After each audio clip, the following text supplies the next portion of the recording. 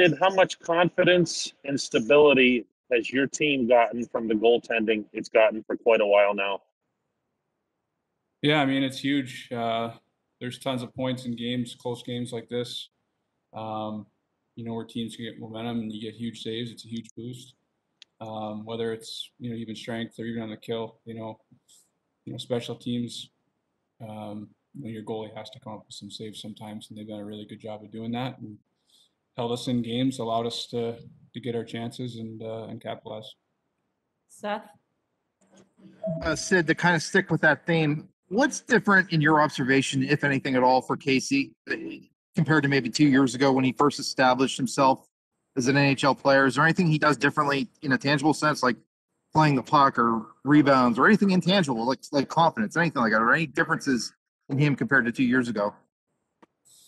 I don't know. I think it's like any player. I think, with the more games you play and the experience you gain, I think probably the biggest adjustment, you'd have to talk to him, but I would think for most goalies, just reading the play, everything's happening so fast. There's some big guys in front of him that he's got to fight through to find the puck. So, between fighting through guys to see pucks and then just anticipating what's going to happen out there, it all happens pretty quick. And the more you play, the more you get used to that. So, he just looks like he's able to anticipate and read the play really well and get in good positions. Jim Colony? Yeah, Sid, you reached another milestone tonight, but how much fun is it for you when you see a guy like Zohorna who suits up for the first time and then scores a goal in his first game on his first shot? Yeah, you love seeing that. It's his first game, and you think back to those those emotions and those feelings that you have in your own first game, and all the guys that have had memorable nights like that. So to see him, score in his first game and see that emotion, that's a huge boost and gets us going. But it's also just a great feeling on the bench when you see that. Jenna? Sid, kind of along those lines with your milestone, what does it mean to you to reach the 1,300 point mark and to do it the way you did it with the assist on Jake's goal? Yeah, it's a nice number, and I wasn't thinking about it a ton. I think tonight was a big game, and we were just focused on getting a win. But glad to see Gensi put one in. He's had a ton of chances. He's been doing so many great things, since the start of the year, and love seeing him, put the puck in the net. So it was nice to see him get rewarded there with that one, and nice to get the 1,300th point there. Michelle? Yeah, so to go off of that, you did become the 8th fastest player in NHL history to reach that milestone, joining some incredible names, obviously. I mean, as someone who appreciates the history of the game and those who came before you, and what does it mean to kind of join you and be in that company?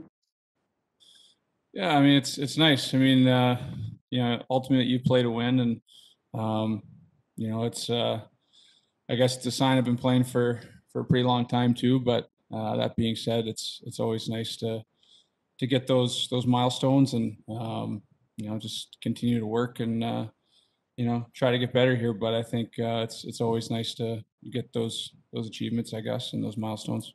We have a couple more. Rob Rossi?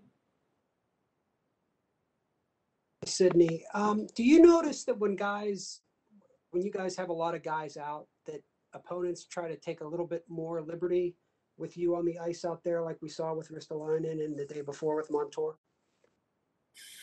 I don't know. I mean, I think, you look at Ristolainen, I mean, he plays a pretty physical game regardless of who's in the lineup, or, I think that's, you look over the years, he's a guy you got to be aware of when he's on the ice. I think Montour, the same thing.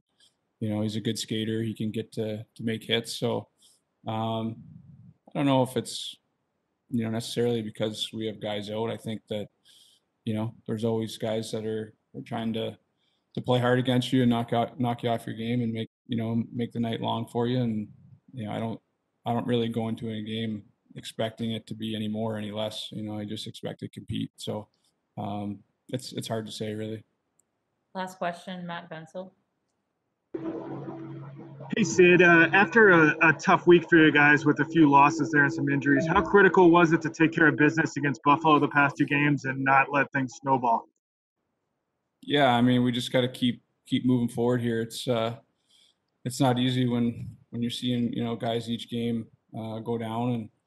But I think, for guys to come in the way they have and to play pretty strong games here, that's important. So we're gonna have to continue to work together, and everyone's got to do their part. But when you see guys go down like that, I think guys have to step up, and we've done that so far, and we've got to continue to do it.